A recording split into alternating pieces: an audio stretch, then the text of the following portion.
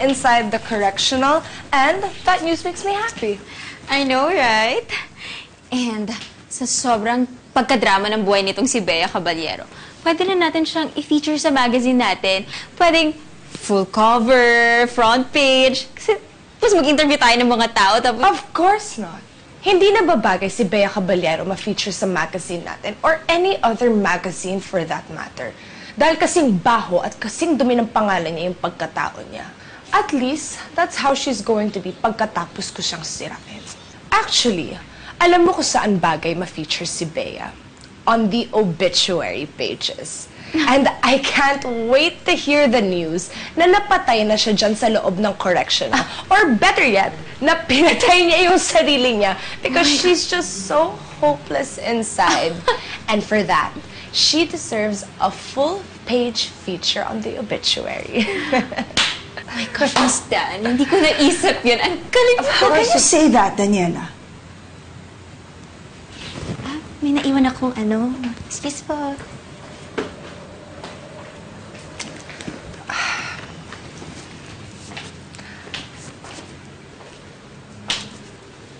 Are you having a bad hair day? Or naglilihi ka ba? Because you seem to be in a very bad mood, Ate Sarah. Hindi ko lang naman kasi mapalagpas yung sinabi mo eh. Natutuwa ka because Bea's suffering? Ganun ba kalaking galit mo sa kanya? Eh kung tutuusin nga, tayong may kasalanan sa kanya, di ba? At sa pamilya niya. At kailan ka pa natuto na sagutin at kontrahin ako? Ha? Sinasabi ko lang naman na mali ka. Because we both know the truth, Daniela. Oh, really? Sige nga. What's your truth? O ano? Hindi ka makapagsalita, di ba? Because both you and I know na ever since pinakasalan mo si Kuya, nakakabit na dyan sa pagkatao mo yung pangalan namin. You're an Imperial. So please, act like one. For God's sake, where's your loyalty? Alam mo, minsan naiisip ko kung tama yung desisyon ko maging isang Imperial. Bakit, Sarah? Pinagsisisihan mo ba yan? Baka nakakalimutan mo kung saan ka nanggaling bago kita pinakasalan. Whatever you have right now, mula ulo hanggang paa, ay galing sa mga sinusukang mong pilita. Kapag sinabi ko tapos na ang issue na yan, tapos na yan. I think your wife needs a lesson one-on-one on loyalty. Wala kasi siya lang. Dito, mag-usap tayo. Dito, bitawan mo ako! Usap tayo. Bitawan mo ako! Ano ba?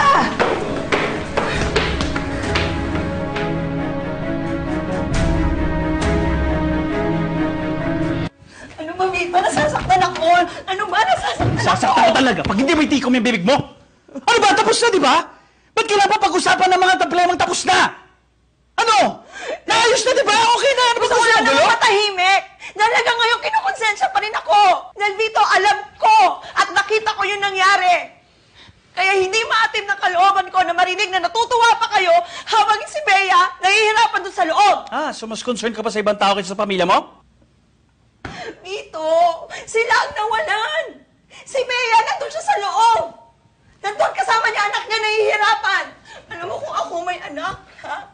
Hindi ko siya hayaan mahirapan. It's not my problem. Pero anong gagawin ng kapatid mo, ha? Parang gusto pa yata niya idama yung bata eh. Ano ba naman? Wala pa kayong awa! It's not my problem. Siya ang may kasalanan sa batas. Hindi naman nakasalanan mo wala ng ina. Enough! Aksidente ang nangyari sa nanay niya. And I just did everything to protect this family. Protect this family from what? Alam mo, naiisip ko kung bakit gano'n na lang ang galit niyo sa Bea na yan eh. Dahil ba nabuisit sa kanya si Daniela? Pero alam niyo kung nagawa niyong patayin yung nanay niya, hindi siguro imposibleng totoo yung binibintang niya. Na may kinalaman kayo sa pagpatay sa asawa niya. Tumigil lang! It's too late for you to have doubts about this family. Huli na para magtanong ka. Dahil sa oras na malamang mong makakasagutan, it might be also too late for you to save yourself. Do you understand?